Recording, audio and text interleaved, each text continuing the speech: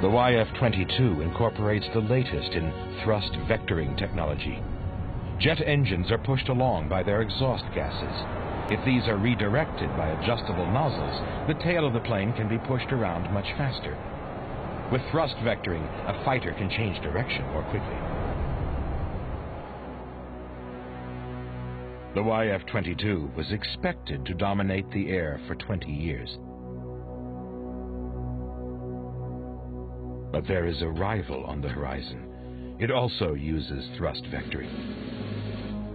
This plane may be the ultimate fighter of all time. It may even be faster than the YF-22 and is without any doubt more maneuverable in close combat. This is the Sukhoi 37.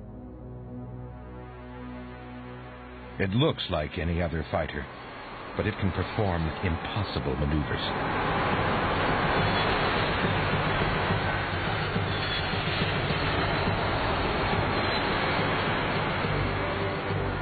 Fighter aircraft are traditionally fast, but very heavy, which makes them difficult to turn.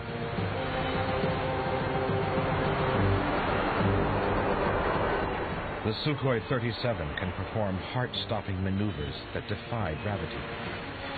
For any other fighter, these maneuvers would be well beyond their flight envelope. They would stall and crash.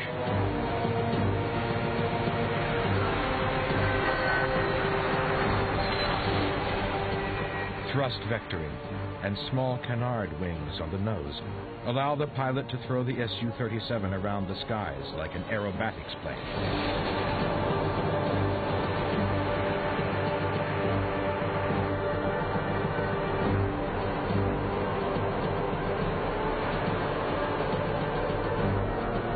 20 tons of military metal can reverse direction instantly.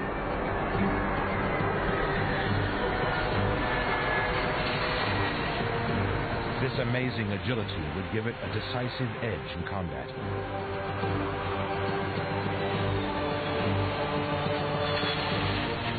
On its first public appearance, its pilot issued an open challenge to dogfight against all comers.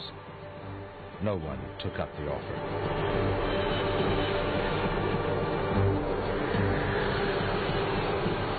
The Sukhoi is master of the skies.